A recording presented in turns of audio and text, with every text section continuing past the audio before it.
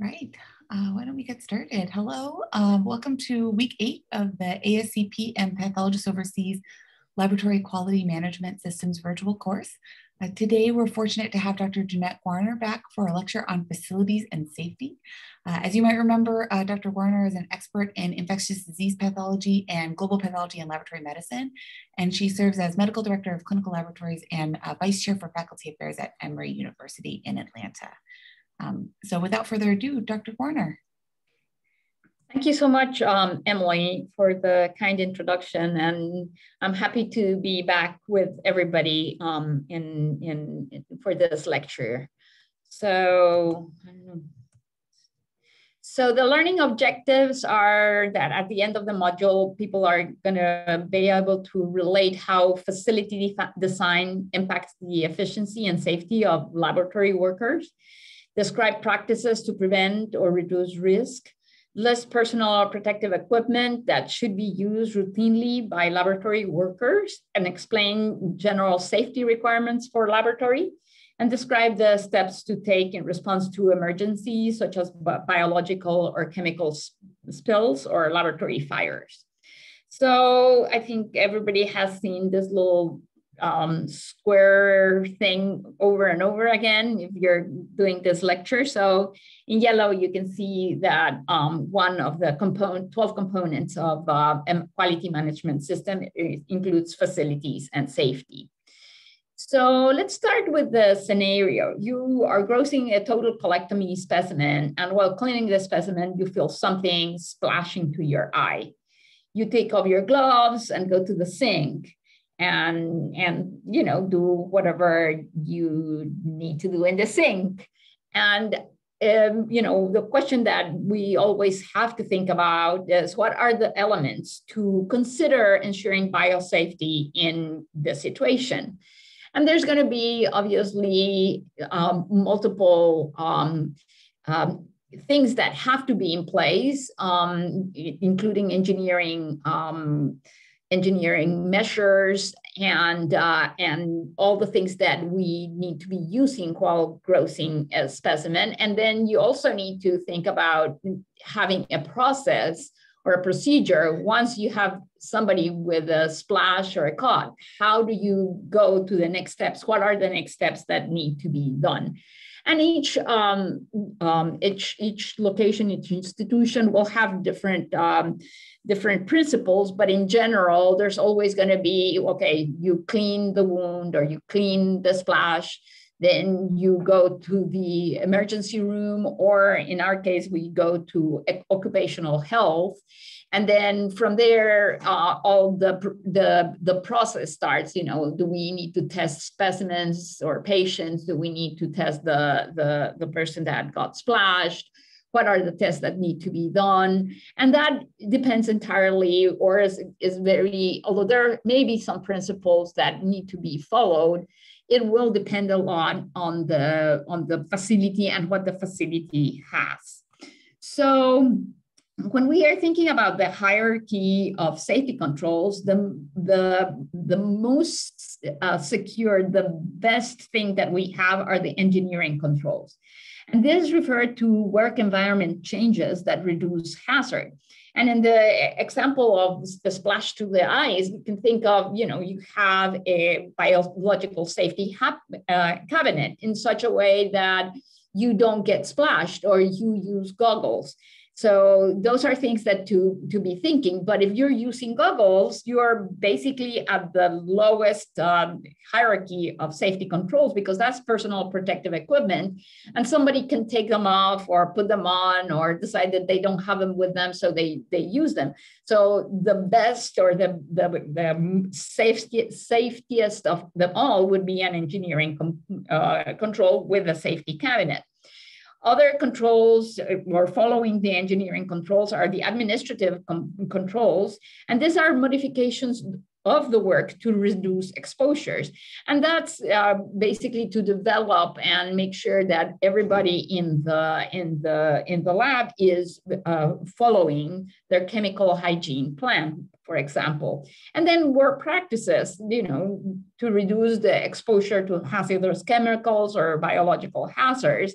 And this could include chemical substitutions or banning mouth pipetting. Now, when you have a specimen, since that's what we do every day, deal with specimens, whether they're blood or urine or a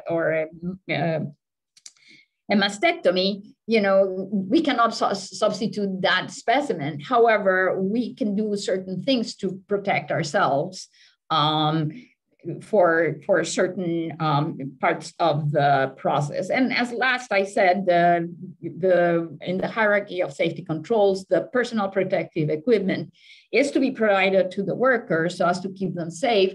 However, how they use them or if they use them correctly, you can teach them, you can tell people to do it, but sometimes people just don't do what needs to be done. So here are some ways or things to be thinking about general safety equipment. We have a safety cabinet there at the top. Then if we're thinking about fires, we can have fire extinguishers or to detect if there's smoke. Smoke detectors. We tend to use, from the engineering perspective, also showers and eye washers. And then the chemical hygiene plan will include the PPE, but it will include also all the cabinets for flammables, waste disposal. So all those things that are important in that we have in our labs. So the way I'm going to go through my presentation is we're going to do the description and how to protect the workers first for physical hazards, then we'll go to chemical hazards, the last biological hazards, and then we'll be talking about laboratory design and what are the things that we have to think about when we're designing a lab or when we are redesigning the routines so that we can make them flow in a better and safest way. So let's talk about physical hazards. And as you probably know by now, I like stamps. And here you have stamps that talk about electricity falling from a ladder or a pipette. So there's an inquiry that was done between 93 and 97, so it's a little old. However, it's still a lot of the things that are here are still the usual. And in research labs, it's interesting. The most frequent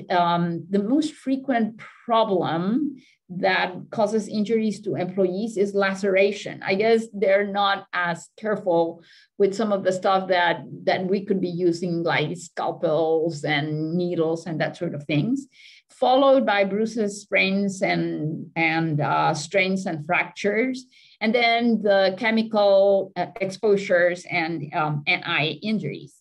So the first question I have for you, and this is a polling question, is which is the most frequent hazard in the laboratory?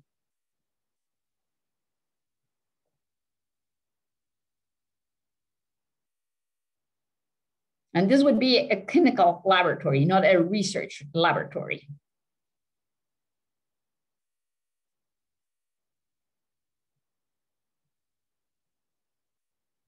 How are we doing, Ken? We have some votes trickling in. Actually pretty quickly today. We're up to 75%. So let me show you the results. Okay, cool. Oh, interesting. Actually, the most frequent is bruise, sprains, and strains. Okay, and when we talk about clinical laboratory, the most frequent issue that we see in the lab, as you can see by more than half, is the bruises, sprains, strains, and fractures. And I would say even repetitive stress will be joined in that same environment. And I think it's because we've done a lot of the stuff that we're doing in the lab very safe. So that's why lacerations and chemical exposures are not at the very top. But it is the stress of repetitive pipetting or sitting incorrectly in the lab and doing the same maneuver over and over that causes the most strain or the most injuries in the lab. I got several, the following 3 slides that I have, I got them out from a page that I saw in the Harvard laboratories, which I thought was really, really good. So they're basically taking what's happening in the lab. So like, for example, manual pipetting and how it can strain on your thumb is a very important thing that people can have. And actually, after doing some research for a year, I ended up with a Decker vein injury myself because I was doing so much manual pipetting. So using some of the more automated pipettes is a lot better. Now, sitting in a chair, I think a lot of people, especially those of us that use microscopes, we can sit incorrectly at the microscope. So ergonomically designed chairs with adjustable back support. And if you need to make your chair up or down so as to be able to be at the right place in your height, for your height in that area. In microscopy, okay, obviously having your shoulders and your neck relaxed while you're looking at the scope. And I think the new microscopes are great because you can adjust the ocular. So it's really a good thing so that you can have that neck straight. Then you want to limit the time at in certain positions that are not really great. Like, for example, when you're cutting frozen sections in a cryostat, that position is not a real good anatomic position. However, if you do, a few frozen sections or one frozen section, then, take a lap and then do another, it's better because you're limiting the time that you are in an upward position. And then like items in your laboratory have to be within reach so that you don't fall from a chair or put a chair back and create some issue. Or you also want to have your arms parallel to the floor. Your arms need to be parallel to the floor while doing a lot of this, microscope or pipetting or cryostat. And then in flow cytometry, again, the neck flexion can cause a lot of strain and can cause problems for the people that are doing this constantly. And then make sure that the materials that you need for your work are within reach and you don't have to be pulling in one direction, getting up and down and the chair moving back and forth and you not being or having to step up on a step. That's usually not very good. And it's always very important to have support on your feet.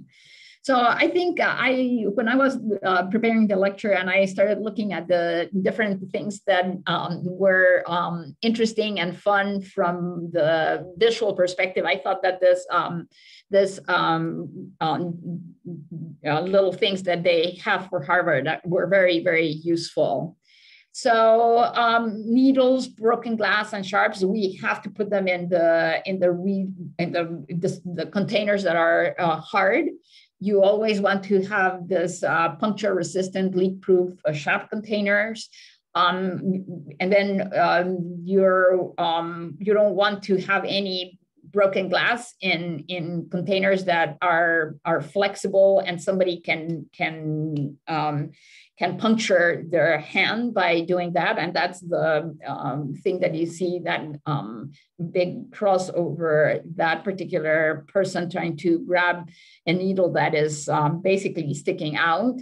And when you're picking up a spill, like the one that you see in the middle bottom picture, you see that the person is wearing gloves and also using two pieces of paper, 2 pieces of cardboard to pick the shards from that tube that broke.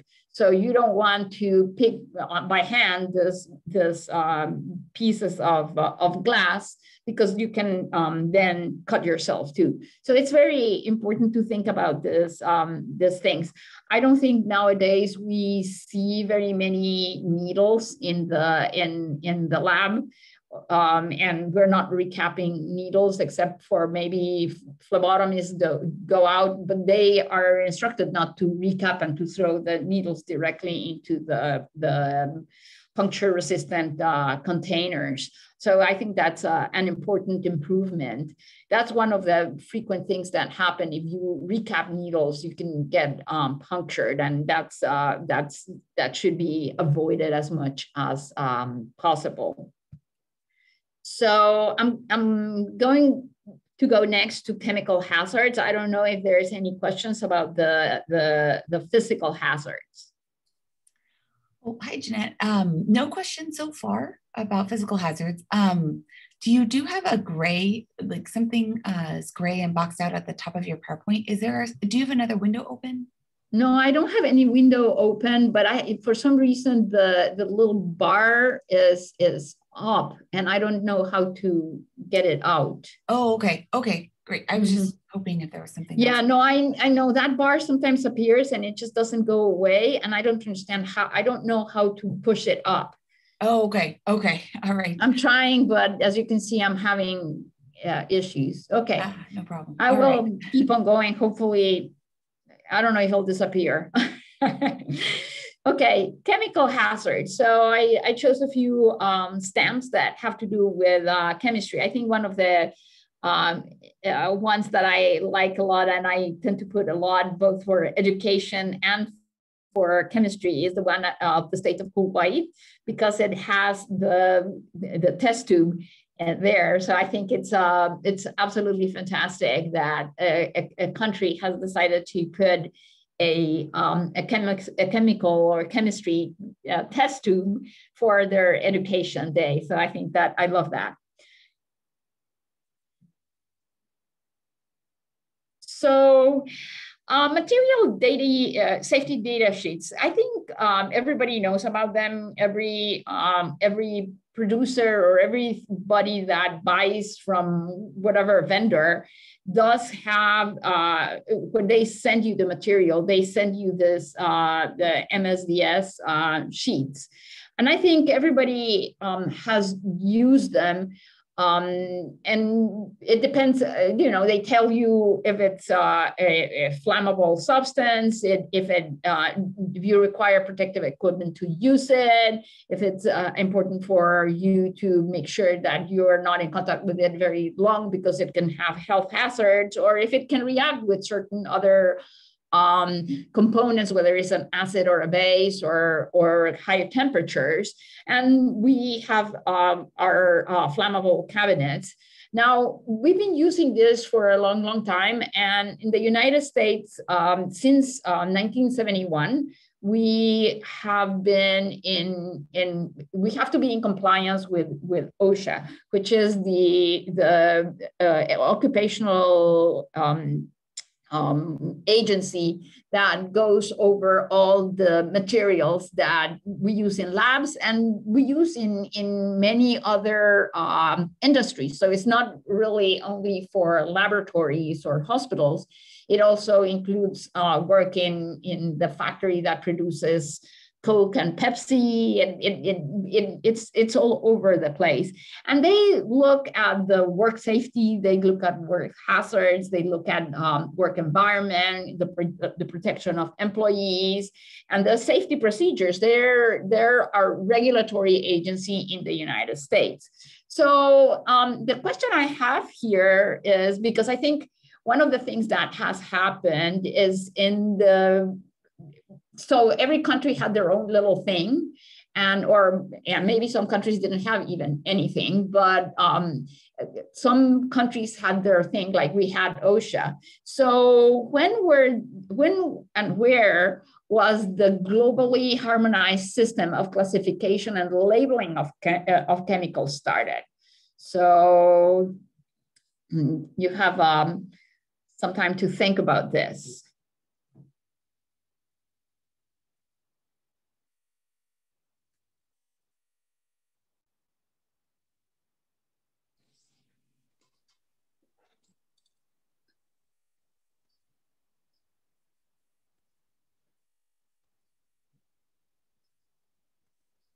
How are we doing, Ken? A little more slowly this time. It's a tougher question. Need to learn history of the GHS.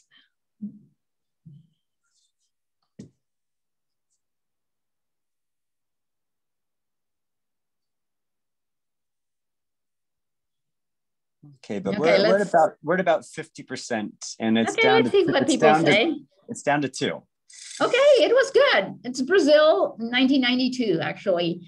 That's when the UN decided that we needed to do something to standardize all the chemicals that were being shipped back and forth between different countries, and that we needed to have some sort of a harmonized system of classifying all these chemicals.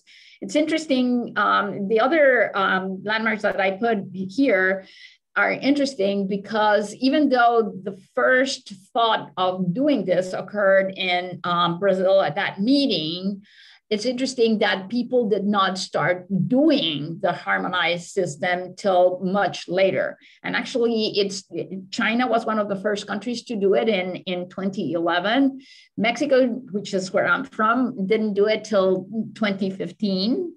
And in the US, interestingly enough, we didn't even start thinking about this until 2017. So I find it really fascinating to see how different places have done it at different times. So it began, as I said, in 1992 in the Rio de Janeiro Conference on Environment and Development that was called by the United Nations. And it was part of the Earth Summit. And there were international labor organizations for economic cooperation and development, and various government and other stakeholders that agreed to have a globally harmonized hazard classification and compatible labeling system, including material safety data sheets and easily understandable symbols that you could use. And they didn't come up with the symbols and all that stuff till 2000. So, but the whole thing started in 1992 in this meeting in Brazil. So the GHS, it started and they agreed to do it by 2000. And then the first labeling of chemicals came up, or they started working on it on 2003. And it includes criteria for health, for physical and environmental hazards, as well as specifying information that should be included on labels of hazardous chemicals, as well as safety data sheets. So it includes, it's a bit all-inclusive. So what are the elements that are present or should be present in safety data sheets? Well, you need to have an identification of the chemical, identification of the hazards, composition and information about the ingredients that are in that chemical thing or that chemical substance that they're sending you. They need to tell you what are the first aid measures and if there needs to be any firefighting measures, accidental release measures, and how you have to handle it and storage it, exposure and control of the use of personal protection, physical and chemical properties of the chemical, And then toxicological information, ecological information. Okay, remember that this was in the Earth Summit.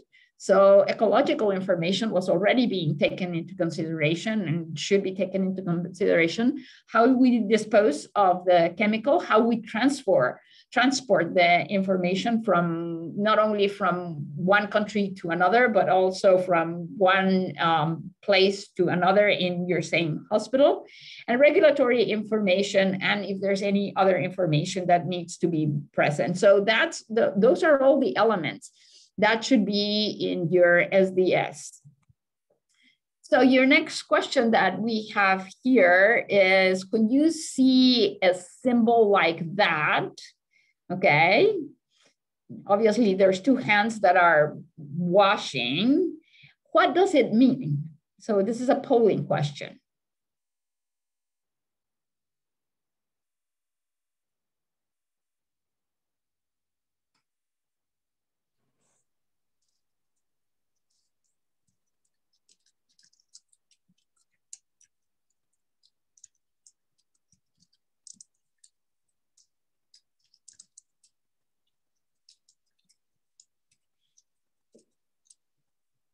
How are we doing?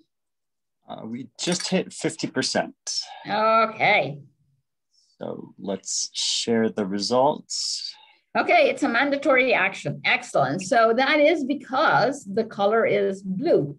Okay, so it's a mandatory action. So anything that's a red circle with a diagonal, it's a prohibition, and you see several prohibition things there. You don't enter that, that person should not be entering. There's gloves or something that should not be happening. Then anything that is a triangle and is yellow is going to be a hazard. And then anything that is a red, I'm sorry, anything that is blue or in a blue little bubble, it's a mandatory action. So a mandatory action of using goggles or sound protection. So the other thing that we've been doing as of late, at least in the United States, but I know that some countries in the world have been doing for longer, are the pictograms that apply to the laboratory. So we are not using, we still use that little square that has the blue, the red, the yellow, and the white. However, we need to also use in the United States, or OSHA is asking us to also use this little symbol. So the symbol of that thing that looks like a bomb that's exploding is an explosive. If it has like that fire, it's a fire hazard. If it has that round and then like fire, that's an oxidizer and may cause fire. Then if you have those two test tubes, that are, you know, and then there's a hand and there's a bar that looks like it's being corroded. It's corrosive metal that may cause skin burns. And then if you see that that cylinder, I think everybody by now knows that that's compressed gas and it may explode. Then obviously, if you have a skull with the bones, it's fatal if inhaled, swallowed, or if it's in contact with skin. Then if you see an exclamation point, it causes serious eye or skin irritation. It could be harmful. It could be a narcotic. Then if you see the silhouette of a person with that little 6-point star, it means that it may cause cancer, fertility issues, or organ damage.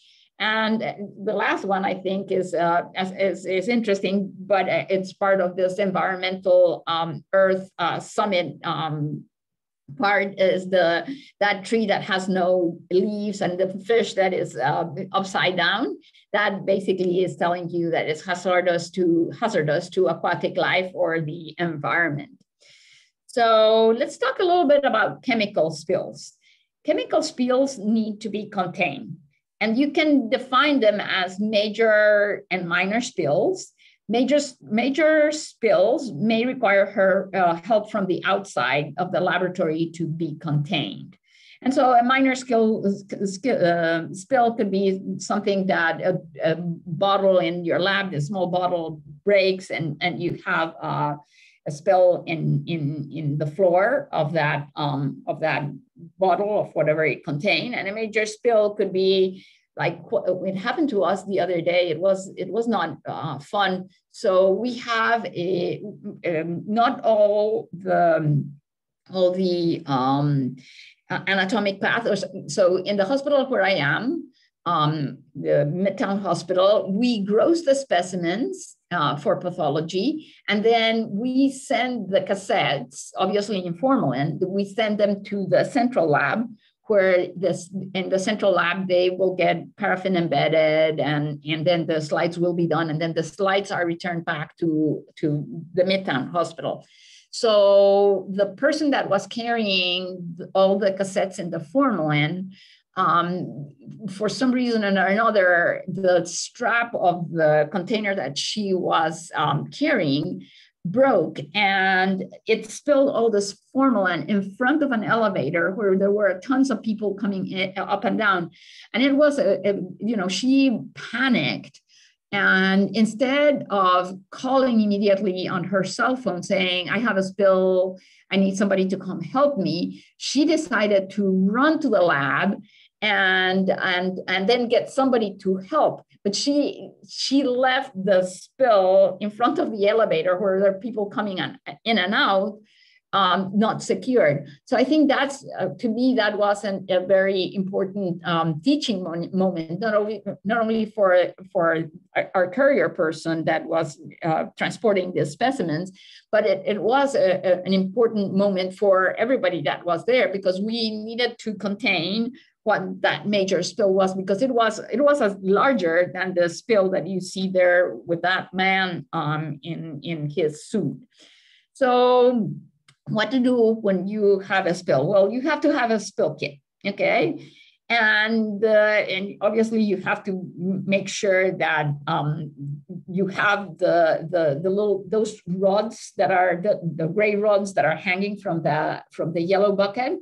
Those are to surround the spill. Then you have to have your goggles, your gloves, you have to have your absorbent material, and you have those spill absorbent pillows, and then you have your absorbent towels. And then you have to have the yellow bags and the yellow container. It could be any other color, where once you pick up all the absorbed material, you can put it on the bags and inside the container. So you need to have that spill kit available so that when formalin or anything like that could spill, you can then pick it up. And the first thing that a person needs to do is to assess how big the spill is.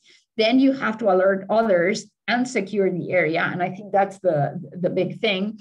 You alert others. You can alert others by staying there and telling people, please be careful, there's a spill here. And with your cell phone, or you can ask anybody that is coming around, can you call such and such in your phone or whatever, so that they can bring and help you with the spill. You have to identify the hazard. So in the case of the formalin container, well, obviously it was formalin and she knew what she was carrying.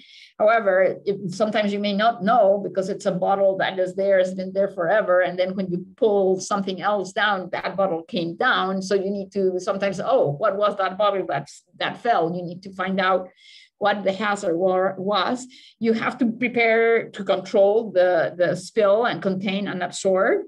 You are supposed to collect and clean. And obviously you have to dispose of the material that the formalin that was spilled or the dye that was there. You have to be able to dispose of it correctly. And that's where the SES are so important, because then you can say, okay, this is this way we need to dispose. And then we always have something that we communicate the incident to the different levels of our hierarchy. so that, you know, if there's education that needs to be done, or if the spill kits are not complete, or whatever needs to be done to make sure that we're able to contain the spill, we can do it. So communicating the incident is not only alerting others, but communicating up to let them know what happened, and if were there any problems with whatever you were doing, and how to make it better or correct it next time that you have a spill.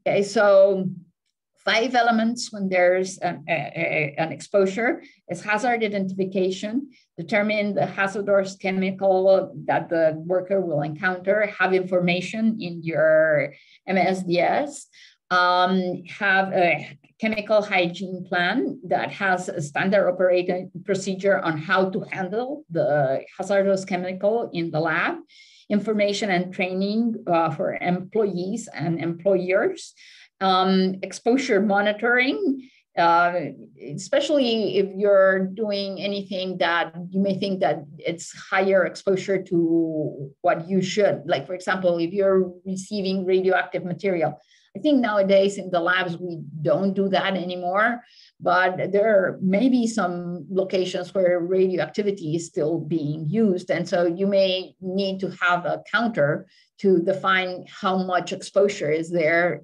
for the employees. And usually they give you a little batch that you use for a week or so to see how much radiation there has been, or the person has been exposed.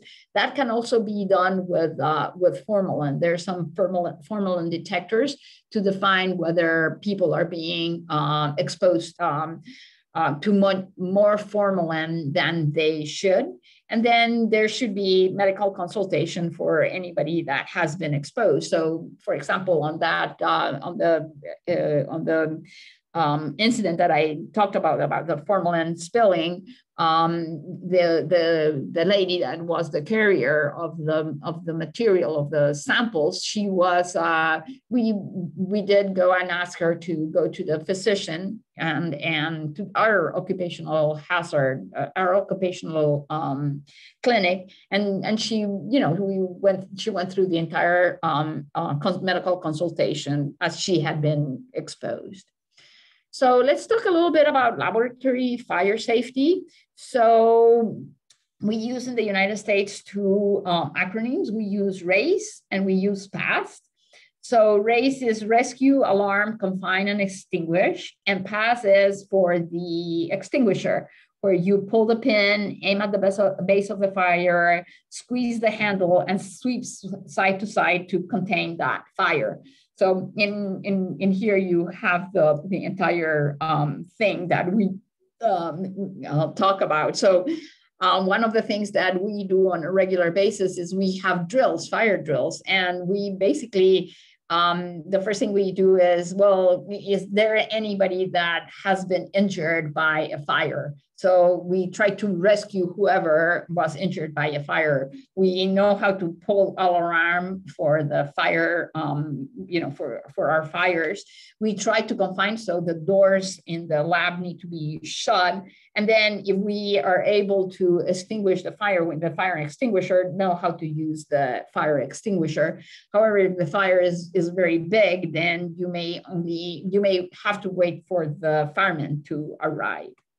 So I have another question, polling question. Which of the following statements is true?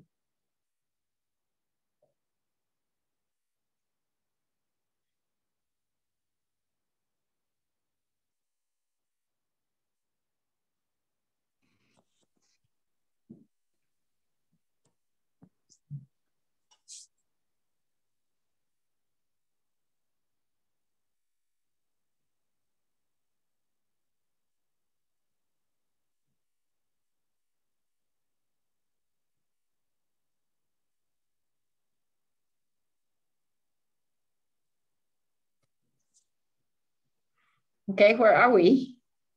We just hit 50%. So here are the results. Okay, actually, it's the deep all fires except the deep fat fires can be extinguished by dry chemicals. Okay, so that's the correct answer.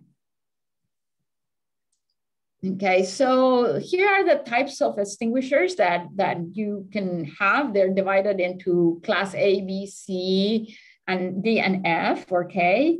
And you can see which ones are used for the different things that you can have, fires that you can have. I think the type A, which is the fires that involve wood, paper, textile, etc., is the one that is used very frequently because it basically can do all the different types of fires that you can have, either powder or foam. You know, the types of chemicals that are in the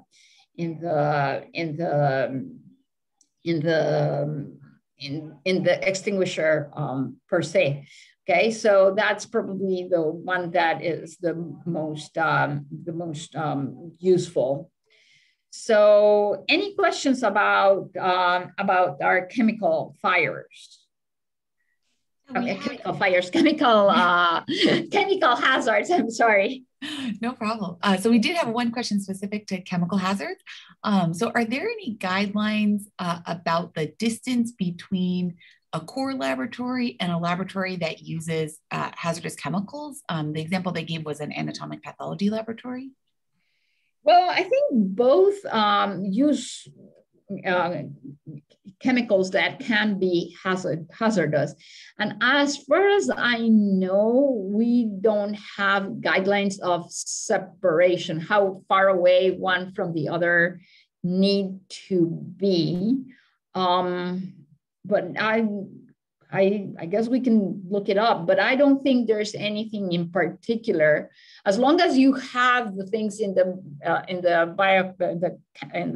hoods, and as long as in the cabinets, as long as people are not exposed from one to the other, I think they'll be okay. And that's where I think using those badges that you can see how much you've been exposed. I think that's a good way to look at them.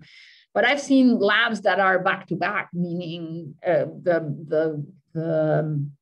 the anatomic pathology and the core laboratory are literally back to back, and there's really no problem, even though there's a wall in between them.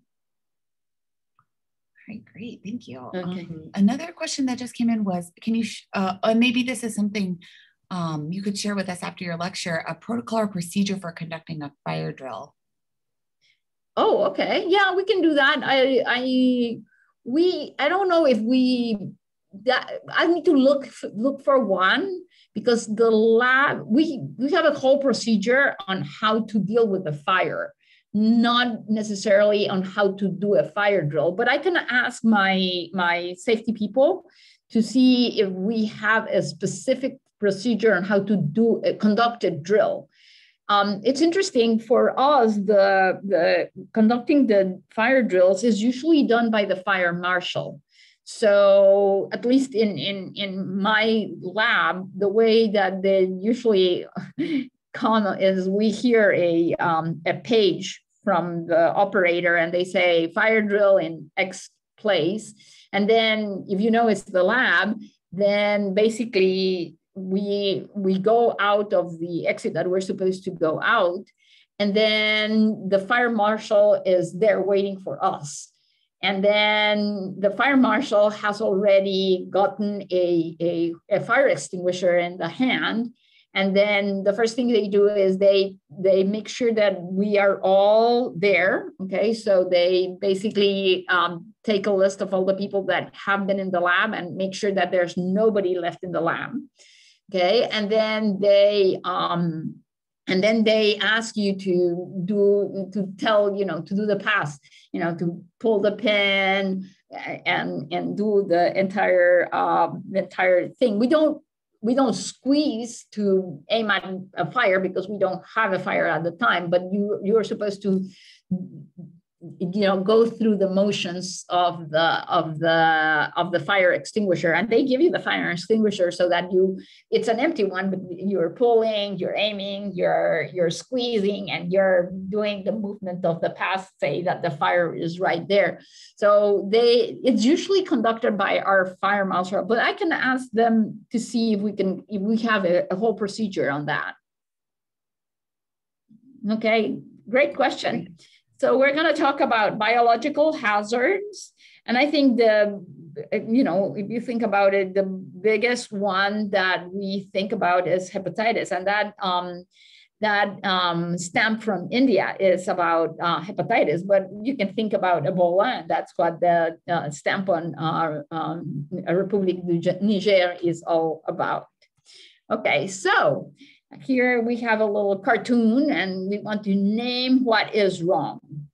So obviously there's many things that are wrong here.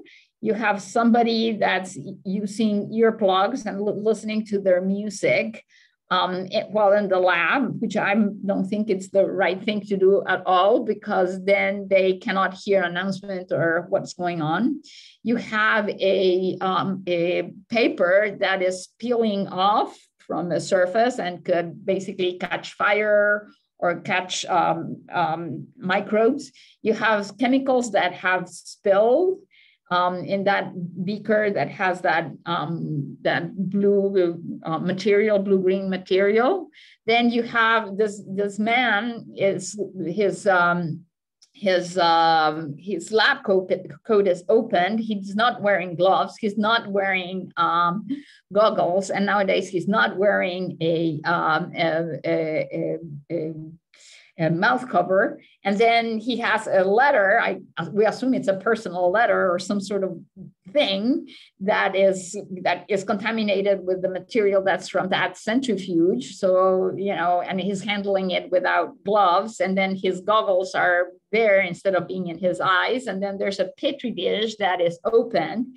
And the girl that's there, I think she's like looking at him, and she at least is working in a hood and has a pipette, but the pipette is outside. She also has her gloves, so she's doing a lot better job than he is. But the next thing that we also see in the bench that he's working on is he has a cup. And we are not supposed to have cups in the lab. So there's a lot of things that are wrong in this environment. Other things that I'm looking at right now is there's a cabinet that's opened, and that shouldn't be happening. But there is controls. You see a sink with soap, which is good. And this girl is working in the safety hood. There are the goggles, but they're not being worn. But she doesn't need them, though. And she's wearing her lab coat and her gloves, which is good. So, and this is one of my techs. Her name is Matilda. And she's successioning specimens, and you can see what we're wearing. What are the protections that she's wearing? Ocular protection, inhalation protection, ingestion protection, skin protection, and the lab coat. And you can see also the containers in the back for any material that could be broken. So you can see how she is using all the adequate personal protective equipment as she is accessioning our specimens. So the next polling question that I have is, which organism is the one that poses the highest risk of laboratory-acquired infections?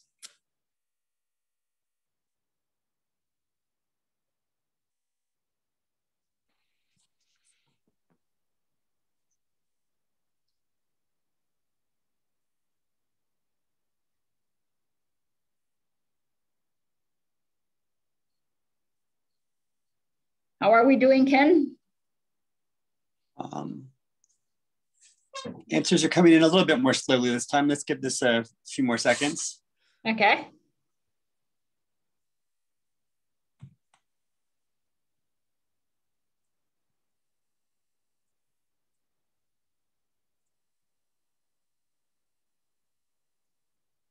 Okay, we're at about 2/3. So okay. Here are the results. Ooh, no.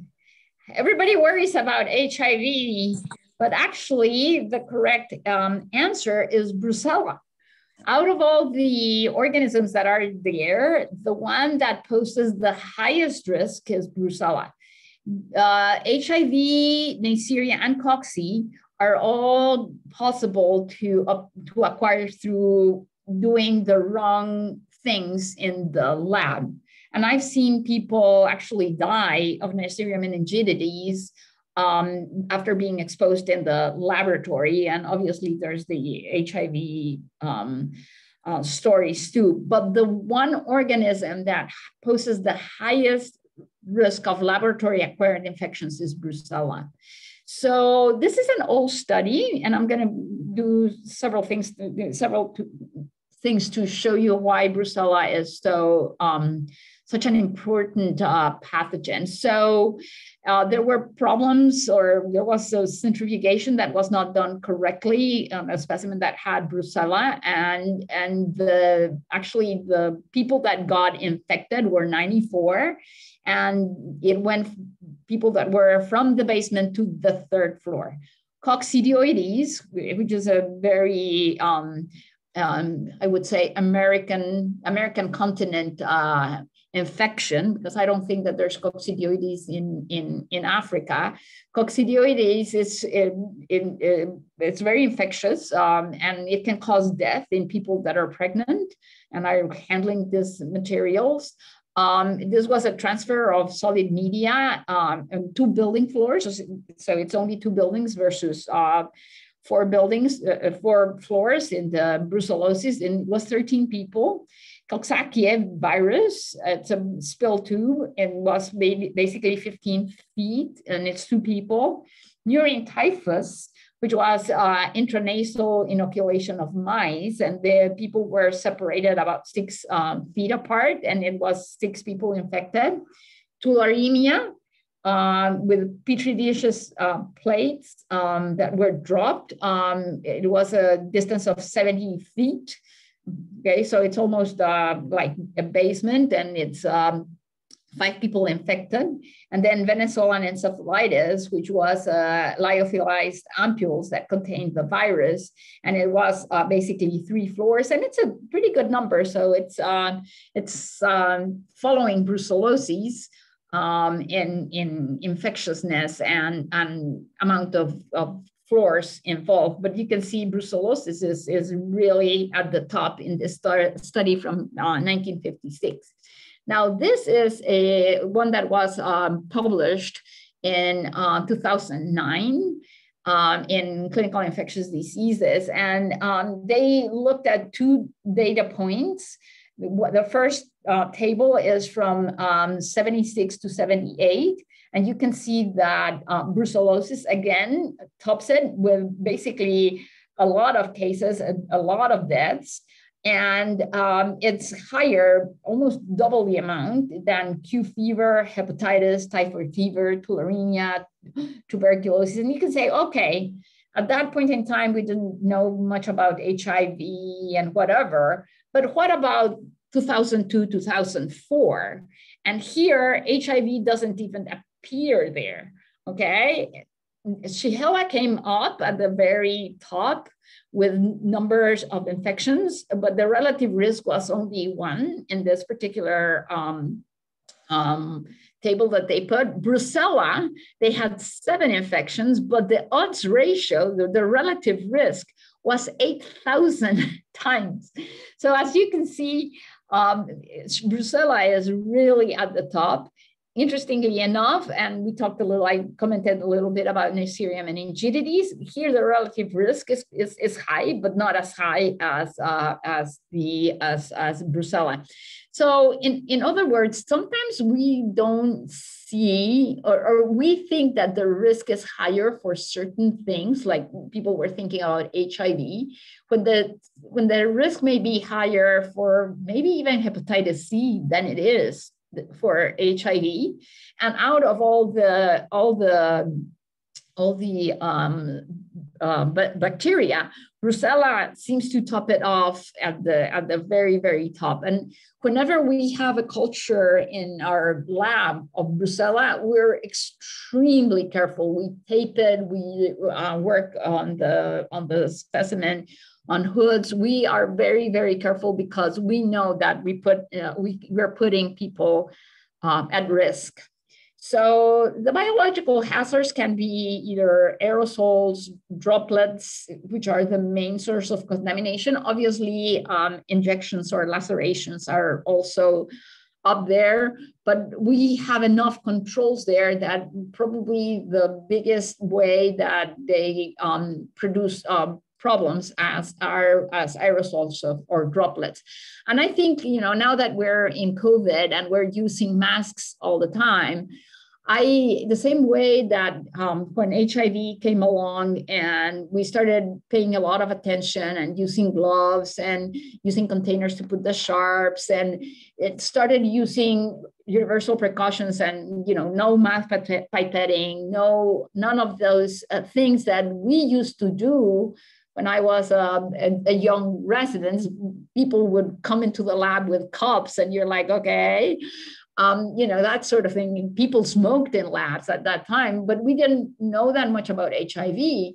And now that we've instituted and HIV has made us be very careful about universal precautions, I hope in some way or another that COVID makes us very conscious about wearing masks in hospitals and labs. I know people may not like masks very much.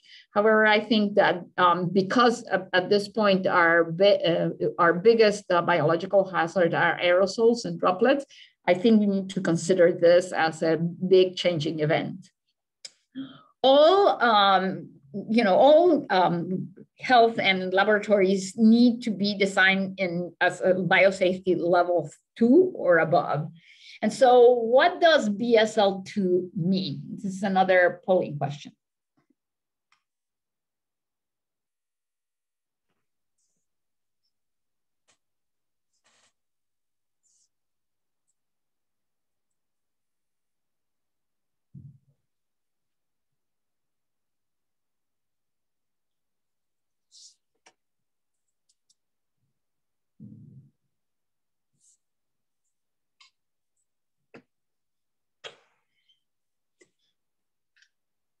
How are we doing, Ken? So we're at about 40%. Ooh. And up to 50 now. There's a clear favorite answer. So I'll go ahead and share let's go that. for it. Okay, excellent. That's exactly right. So that's what BSL2 means. So these are the first 2 levels, and the next slide will be the next 2 levels. So BSL1 is work with well-characterized agents who do not cause disease in healthy humans. Personal protective equipment is only required for circumstances where the personnel might be exposed to the hazardous material. They must have a door. Now, the BSL2 is the BSL1 plus training in handling pathogenic agents. Access to the lab is limited. If infectious aerosols or splashes may be created, safety cabinets or other physical containment may be used. So I think if we're working in any lab, we're all having a safety cabinet for, especially if we're handling any of our respiratory secretion. So the personal protective equipment is part of BSL2. So you need to think about the lab coat, the gloves, the goggles or gases, or the face shield, clothing that covers legs, and closed-toe shoes. No sandals allowed in the lab. Then the BSL-3 is work with a microbe which cause serious and potential lethal disease via inhalation route. And then you have to have a safety cabinet. Personnel are provided medical surveillance and offer relevant immunizations. They must wear solid front protective covering. And then the BSL-4 is the highest level of biosafety precautions. Work should be done in a biosafety 3 cabinet, and personnel must pass through a chemical shower for the contamination. So here they are again. And I put also not only the description about containment and transmission of aerosols, that sort of thing, but also examples of organisms. So in BSL-1, you can work with E. coli. In BSL-2 is basically HIV, Borrelia for Lyme, influenza. BSL-3 is the typical tuberculosis laboratory, and BSL-4 would be the Ebola, anthrax. Now, the pathogen type, you can see what we talked about. The BSL-1 is minimal potential hazard. The BSL-2 is moderate hazard. The 3 is indigenous or exotic agents. And then the BSL-4 is the dangerous and exotic agents with high risk of aerosolization. And then the practices are in accordance to whatever you're handling, okay? So the BSL-2 is open bench. The BSL-3 is control access, directional airflow, and biosafety cabinets. And the BSL-4 is the airlock entry, shower exit, special waste disposal, having the biosafety cabinets type 3, and if you can, double the autoclave for dispose of the material. So a polling question. So how should we design the laboratories and for which flow? The flow of what is what decides how we design a laboratory.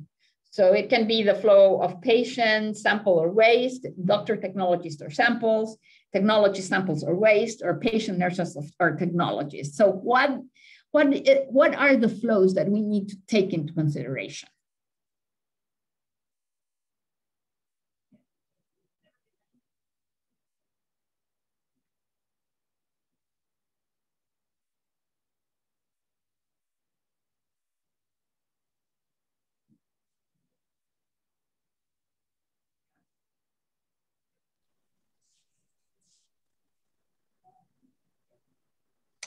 How are we doing, Ken? Let's give this one a little bit more time. Okay.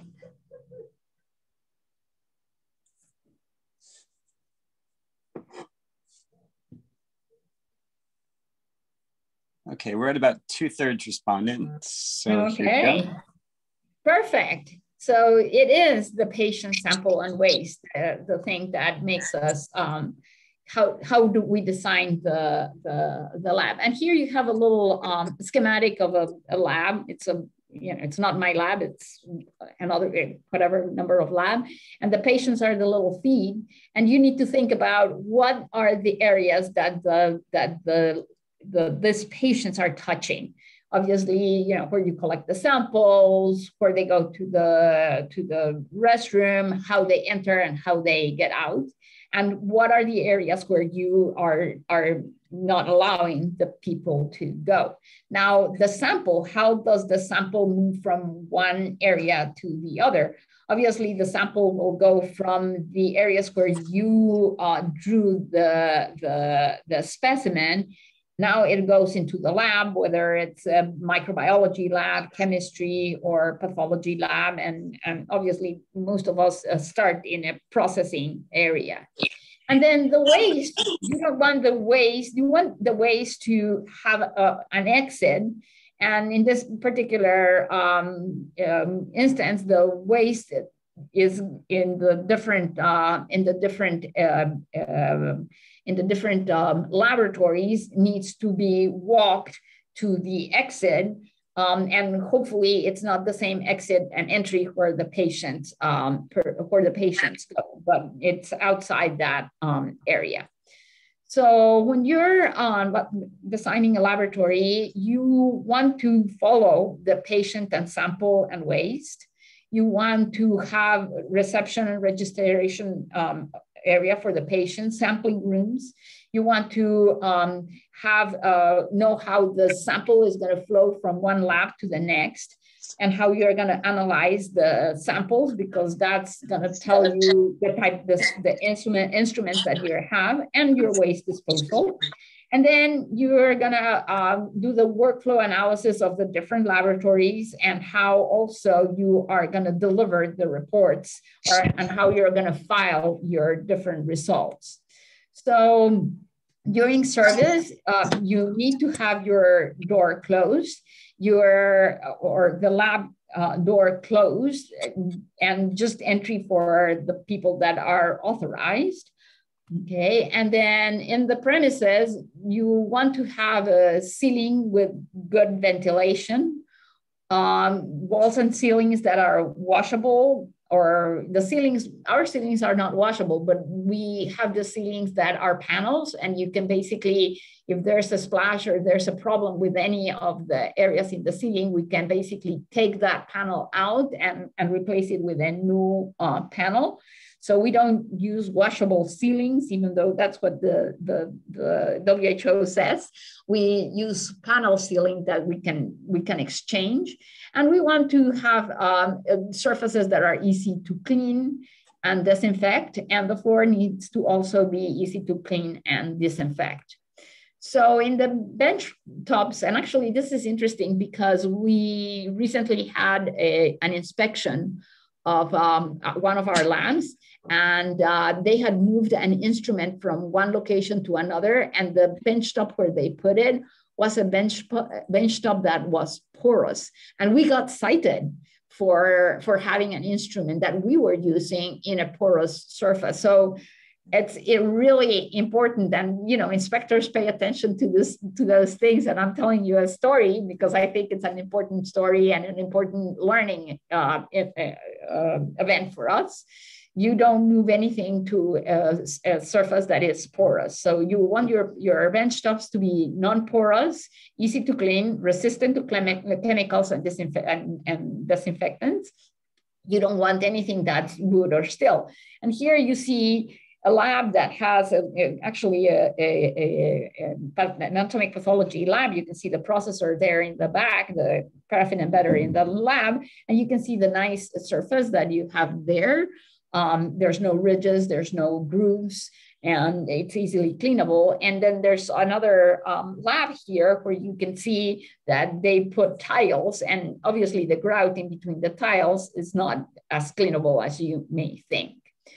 So are there any questions about biohazards? Yeah, we had a few questions actually. So there were a few that came in that were related to the data you presented on brucellosis. Okay. And mainly like whether that data was generalizable to sub-Saharan Africa, because in their experience, they've prioritized HIV, TB, and hepatitis B and C over brucellosis. So is there any sort of regional data to show this risk? So I think it all depends. That's a great question. And I don't think it's a regional data, because brucellosis is brucellosis is brucellosis. So I think the issue here is what are you culturing?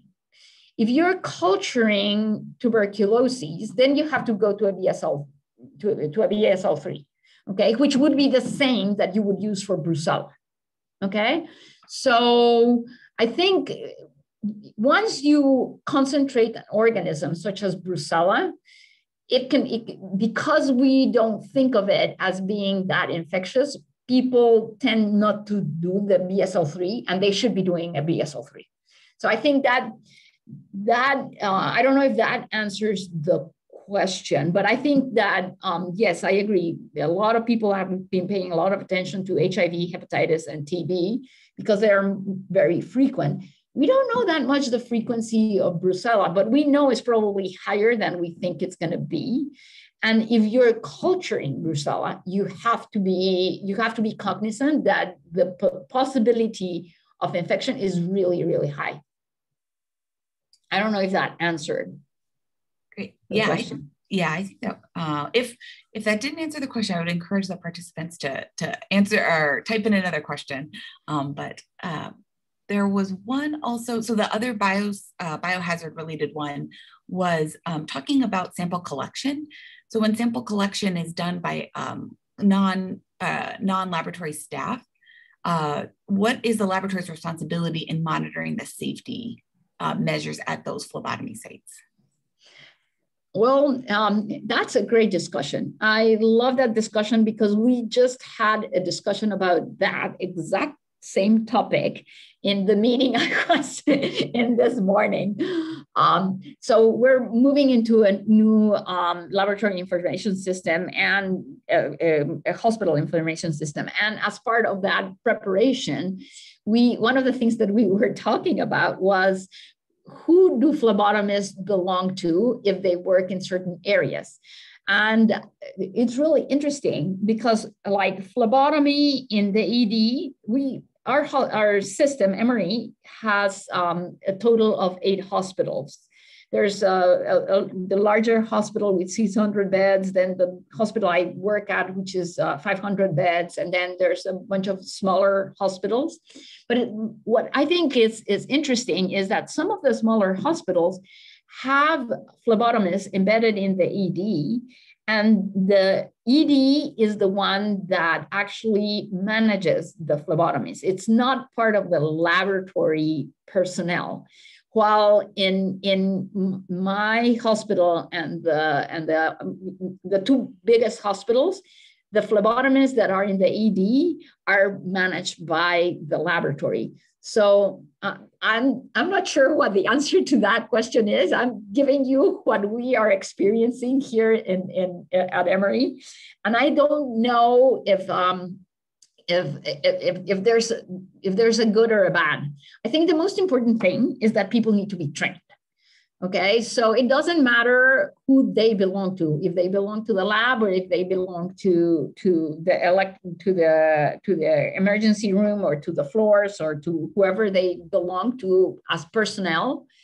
The most important thing is that they need to be trained, and they're in many ways the face of the lab because they are they're obtaining the specimens that we will then use. So it's very important to make sure that they know the order of the draw. If they're going to collect blood cultures, they know how to clean the area.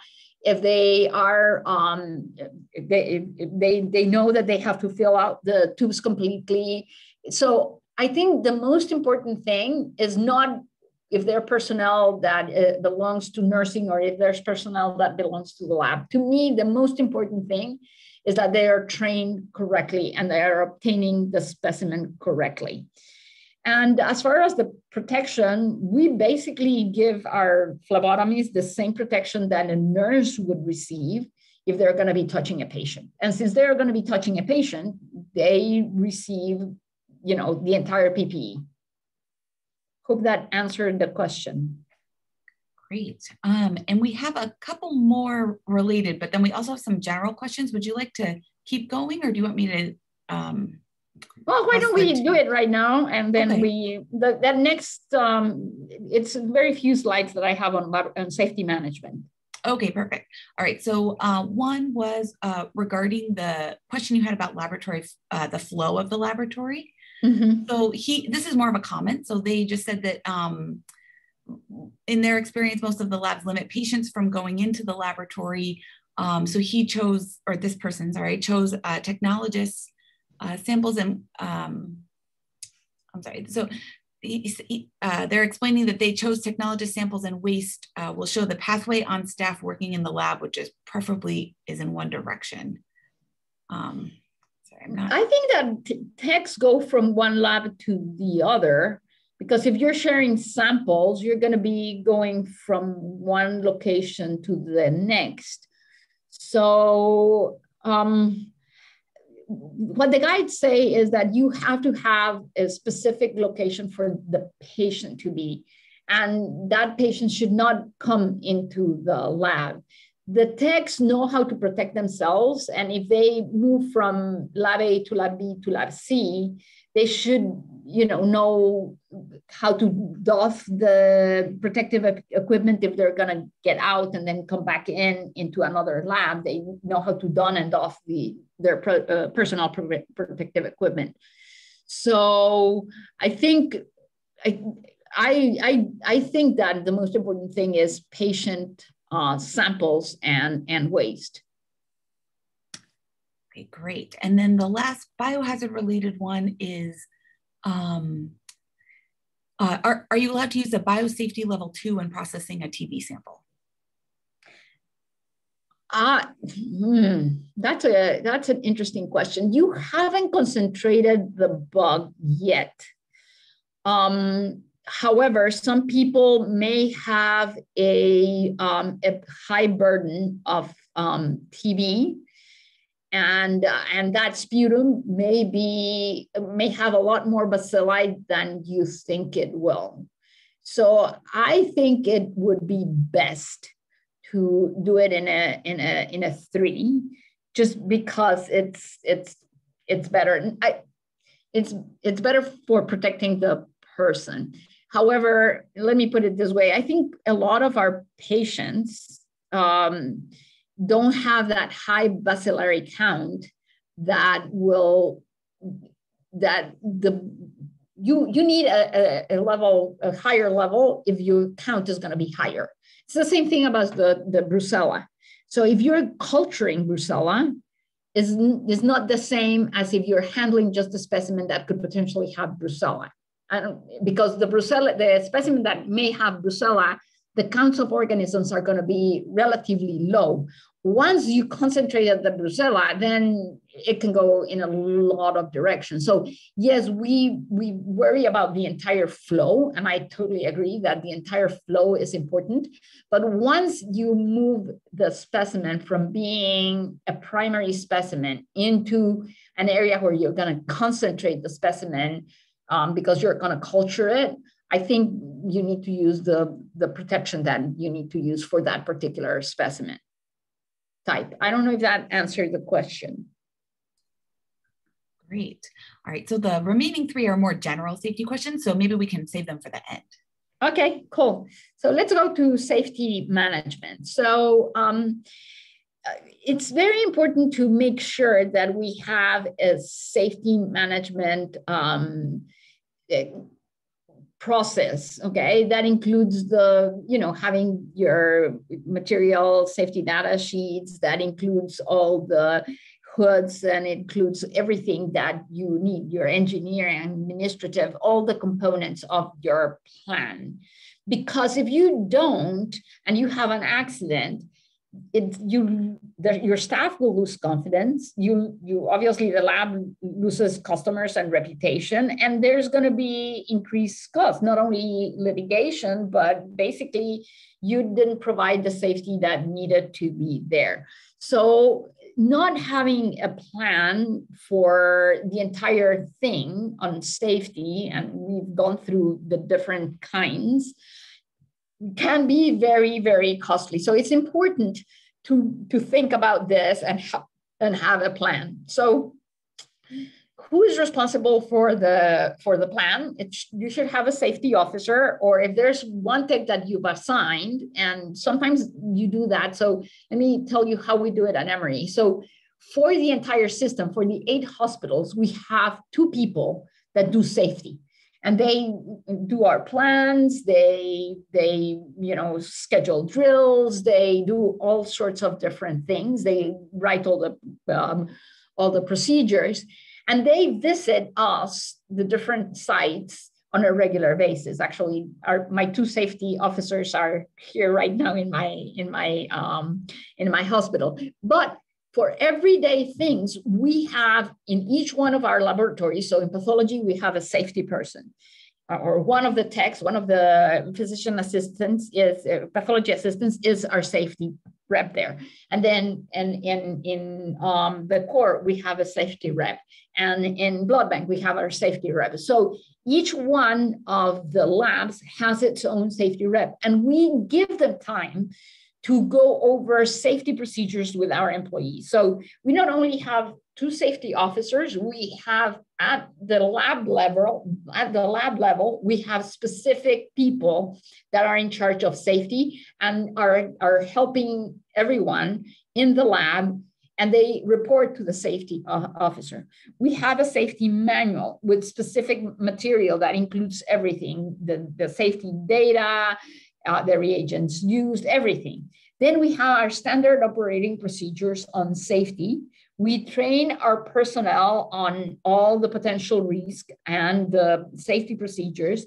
And we obviously have the waste management. We have people that come and help us, take all the containers and all the stuff. We make sure that we have that. So we also have scheduled cleaning, of the bench. Actually, our techs do the bench tops. They as soon as they get here, the first thing they do is clean their bench tops and then start working. We do also have schedule environmental services to come and do our floors. And then we have our weekly instrument cleaning and maintenance. And then our weekly and monthly cleaning of refrigerators, freezers, and storage areas. And we, in every single bench, believe it or not, we have a little record where people, say, I did my cleaning today at X time, and you initial it. So we, in every single bench and in every single refrigerator and all the areas, we have this schedule. Then, as I said, we do safety drills. We do the drills for fire. We do the drills for spills. Obviously, we don't use formalin for our drills, but we tend to use substances that can be fluorescent in such a way that then we can see how well we did our cleaning. Obviously, we do unannounced inspections, and this is interesting because this graph was unannounced inspections regarding personnel and protective equipment in the UCLA laboratories in 2012. They obviously inspected not only clinical labs, but they inspected all sorts of different labs. But it was really interesting because you can see how many labs failed, okay? And you can see what were the violations. People were having food and drink in their labs. And to me, that's incredible because that should not be happening. Then people are not using the correct PPE, including failure to wear closed shoes.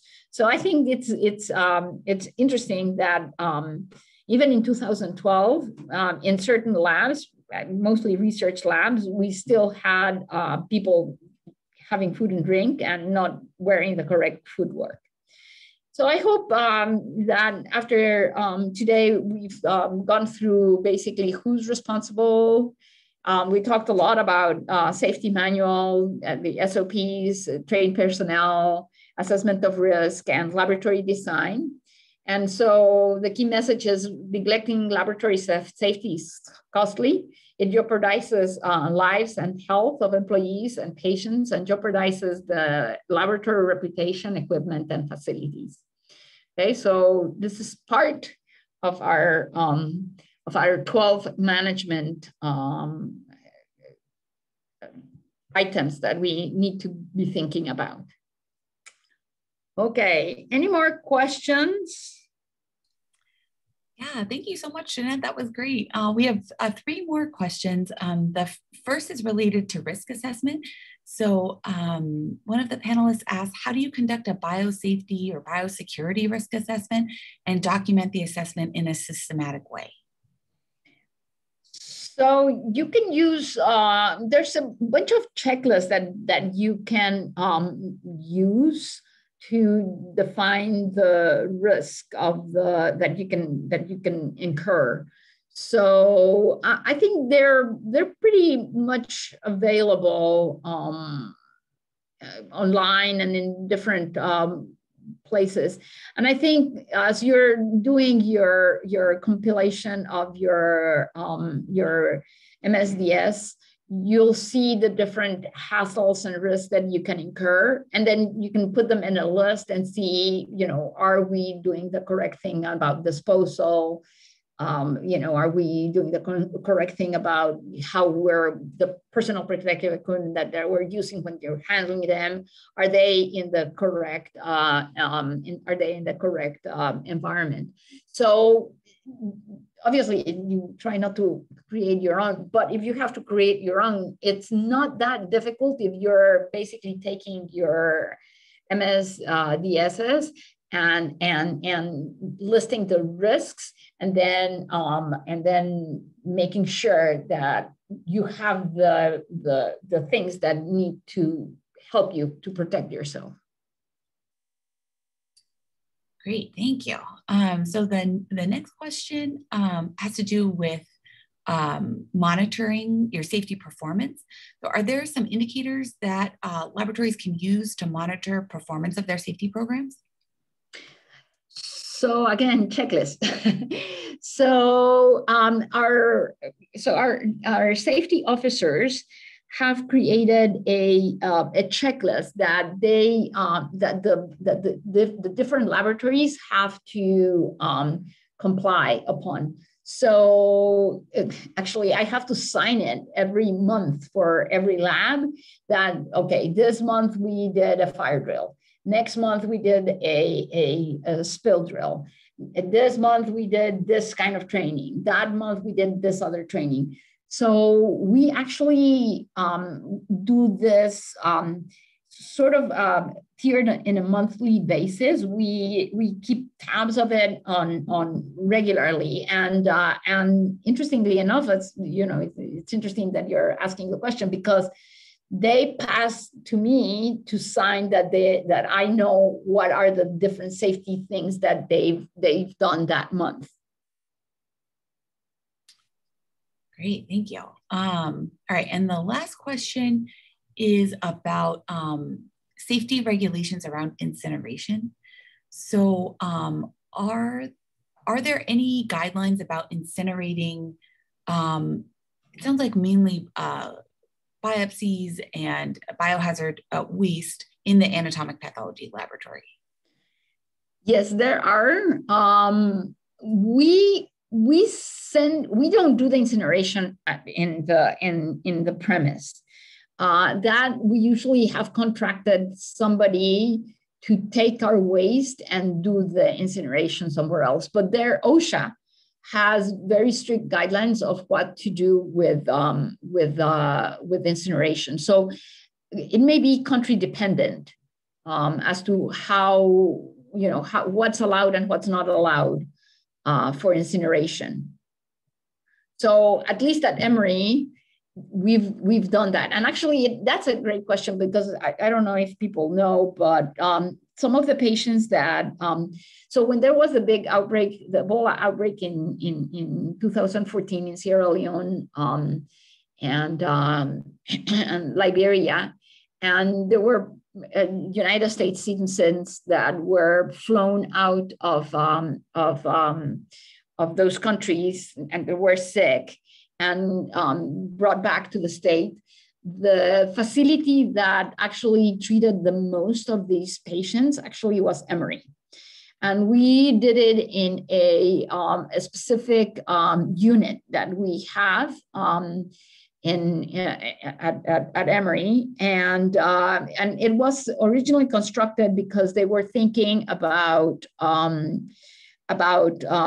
people at CDC, which CDC is basically across the road from us. So people being sent from CDC to different parts, and they could be sick, and then they could be brought home or lifted home.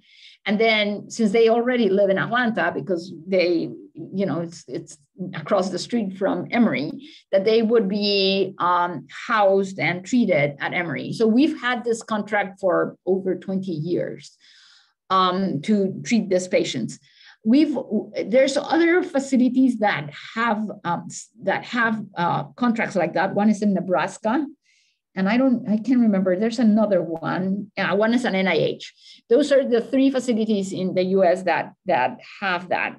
But a lot of the patients that were brought from that outbreak and had Ebola were brought to Emory, and actually that was a huge struggle, because our facility that does our incineration of all the waste from Emory did not want to take the incineration of the Ebola patients. And so we had to do all sorts of permutations to be able to let us or let that facility do our incineration of material. We had to decontaminate it first, and then after decontamination, we basically they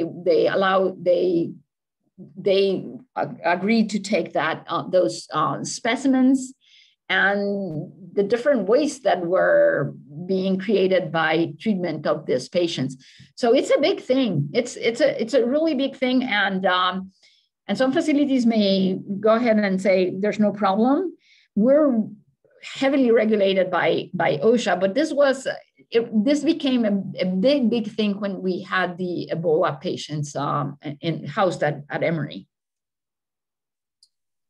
All right, great. Thank you so much, Jeanette. That's it for the questions. Did you have any other concluding remarks? Well, I have the case, so let's go quickly. Oh, sorry. Yes.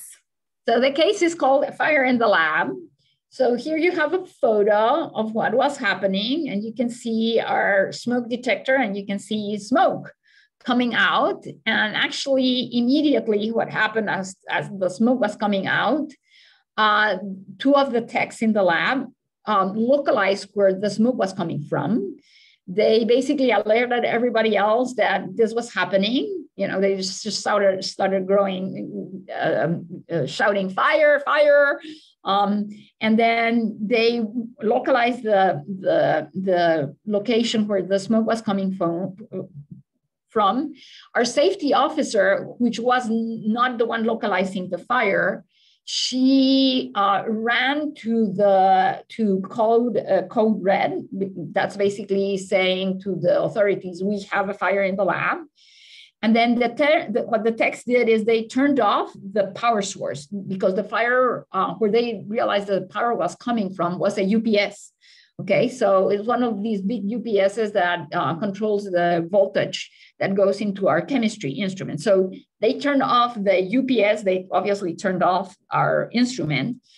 Immediately after they had finished turning off the fire squad came in to our core lab, and they saw that everything was okay. Interestingly enough, the smoke detector, even though it started detecting the smoke and the fire department knew that we were having a fire, it did not deploy our fire detectors. Once a certain amount of smoke is detected, start sprinkling water into the area. Fortunately, because if not, our whole lab would have been inundated by water. Fortunately, the level of smoke was not large enough, so the sprinklers did not start sprinkling. If not, we would have basically had to close the lab. And so once the fire department came, the first thing that they did so that the sprinklers would not, since we had already contained the area where the smoke was coming from, they immediately brought these things that you see, that blue thing. It's a HEPA filter to basically take all the smoke out. Okay, so they took all the smoke out, and then we announced that the code red was cleared. Okay, here, this is the power source, and it was in the back. This instrument requires high voltage. So you can see that the plug is not even a regular plug. It's a very funny plug. But this is basically the instrument where the smoke was coming from. And the person that you see there, Joy Williams, she's our safety rep for the core lab. So the question I have here is, what is the most frequent source of fires in laboratories? This is a poll question.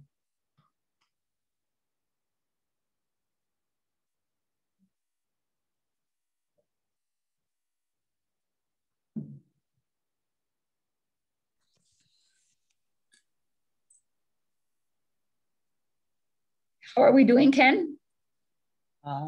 Let's see, sharing results now. Excellent. It is electrical. That is the most frequent fire in laboratories. Okay, so it's the cause of ignition can be electrical equipment, or it can be in the electrical distribution system. But the malfunctioning electrical equipment is the highest. Okay. There are two acronyms associated with code red or a fire. PATH relates to, and we should be able to get this one right in 2 seconds.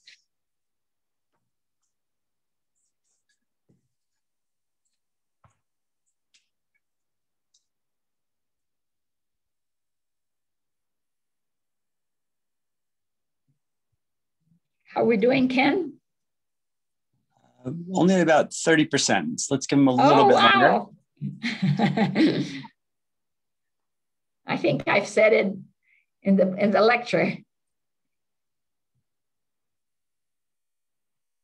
Okay, we're up to 60%. So here are the results. Exactly. It's using the fire extinguisher. Perfect. Okay, so remember, RACE is for rescue, alarm, confine, and extinguish. So rescue is trying to figure out where the fire is coming from. It basically gives you an idea of what to do. You rescue the people that are on the fire, you pull the alarm, you confine the fire, and you, if you can, you try to extinguish. But PASS refers to basically the fire extinguisher itself. Okay, one of the things that we do, and when I talked about the spill, I talked about incident reports. So one of the things that we do is we do an incident report for any of these events. So in this particular instance, we had to fill out our incident report. So here the employee name, the person that filled it out was our rep.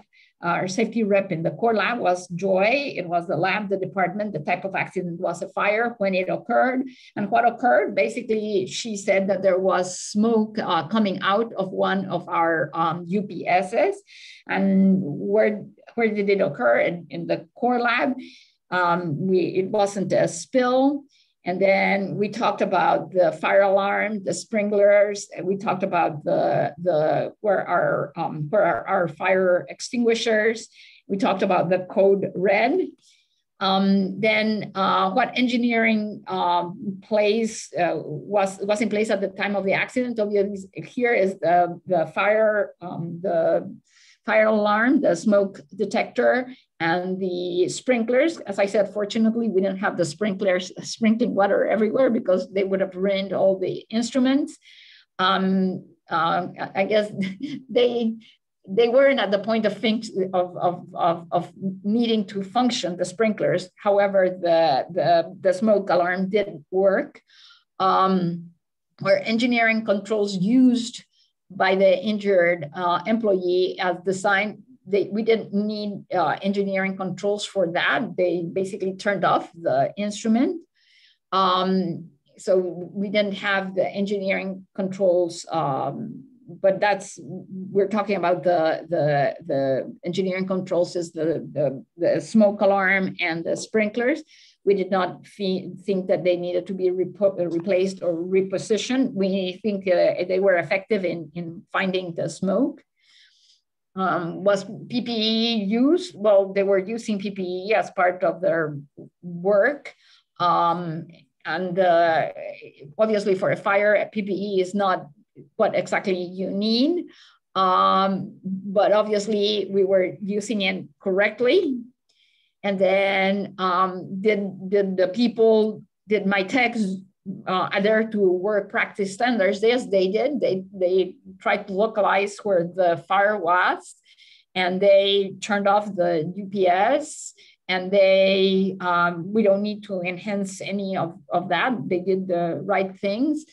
I guess the only thing that I'm thinking would have been better is if our lab is very cramped, and to get to the UPS is you have to be skinny, and you have to go through you have to go between the conveyor belt line that brings the specimens and the equipment, and that space is very limited. But we don't have a space to expand, so there's no way we can do this in a better way, except if they move us to a larger space.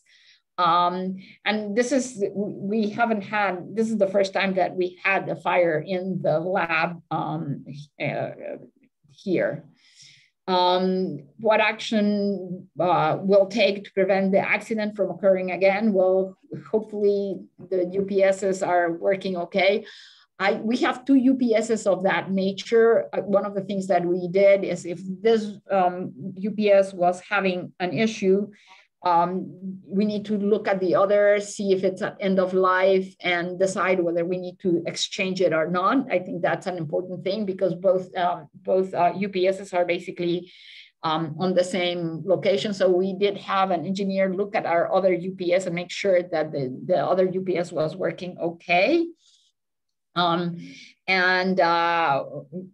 One of the things that we also talked a lot about is, since one of our instruments was going to be down until we replaced that UPS, we had to do a huge communication to our customers, which are basically all the physicians in the hospital.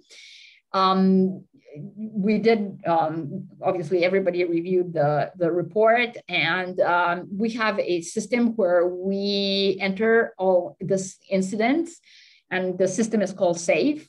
And if it's if somebody is injured, then that is not a worker, then we have to put it in the other system, which is called eVantage. So we did put this in SAFE. And then I had to sign the incident report. So here you see one of the instruments, and that's the instrument that caught fire. Now, what I was telling you, I think one of the biggest problems that we had is, since we needed to continue to function, giving results in the lab, one of the things that we did is we did a big communication, so that people knew that we only had one chemistry instrument, and that when the maintenance was being done on that instrument that was working, that we would not be sending reports for between an hour or an hour and a half. So we did this communication. We have a tier communication system in our hospital. And the first tier is the core laboratory. The second tier is all the laboratories, including, the core, blood bank, pathology, et cetera. And then the tier 3 is this communication occurs daily. And we told the people to the entire hospital, nursing, administration, everybody, what was going on. And then, so in the medical huddles, we also informed the physicians. So we informed everybody. And then we had a daily communication that occurred exactly at the time that we were going to go down. So because we were doing maintenance in the other instrument, we told them at this point we're down chemistries. And the moment that we came up back to deliver results, we told them results are going to be starting now. We're up again. So the communication is due to an issue with the power supply in the lab. One chemistry analyzer that is used for CP comps, liver enzymes, and routine chemistries will be down for an unknown period of time. During this time, there will be delays of this test regularly until the issue is resolved. These delays, and when we're doing the maintenance, These delays would last up to 1 hour, where we will be sending pages to the nurses and the ED and the leaders when we come back up. So we had a message to the paging system when we were down and a message when we came up. And you can see the two messages here. So believe it or not, in the 12 years I've been at Emory, this is the second fire that has happened in the lab, not in this lab, but in between the two labs that I work in. So the other lab occurred in the microbiology department. And in this fire, what happened is the tech aimed the extinguisher to, and if you think about it, the incubators are tall and the plug is exactly behind them. Okay, so you have the plug behind them and you have the incubator. And so the tech saw the flames coming from the top part of the incubator. And he aimed the extinguisher to the top part. Was this the correct thing to do?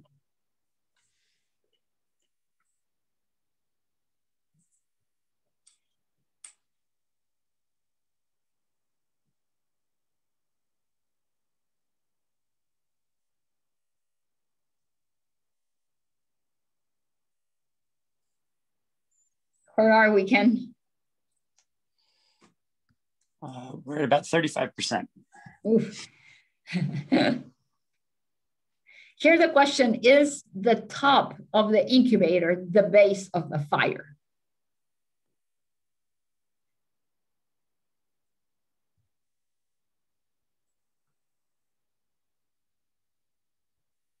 I think that clarification helped because the responses are changing a little bit now. Okay, cool. I'm going to go ahead and share the results here. Okay, awesome. Exactly, it's incorrect. The base of the fire is the plug, okay? So, and he couldn't see the plug. He couldn't see the flames in the plug because the incubator was shielding him from looking the flames. The only flames that he saw was what was coming above the incubator. He did what he could do, but he obviously did not aim at the base of the fire. And that was one of the things that our fire marshal, when we did the debrief and after we did the incident report of that particular fire, that's one of the things that we talked a lot about, the fact that when you're aiming your fire extinguisher, it has to be aimed at the base of the fire, at where the fire is starting. Okay, so here are a bunch of stamps about fires and fire trucks and fire hydrants. Thank you very much. Unless there are questions about fires. Thank you so much, Jeanette. Interesting case. There aren't any further questions. So, okay. Yeah. Well, thank you, Emily, and thank you, Ken, for helping with the questions and the polling. Thank you very much. Great. Thank you, everyone. Thank you so much, Jeanette. And we will see you on Thursday for our next session in this course covering equipment. Thank you. Thanks, everyone. Bye-bye.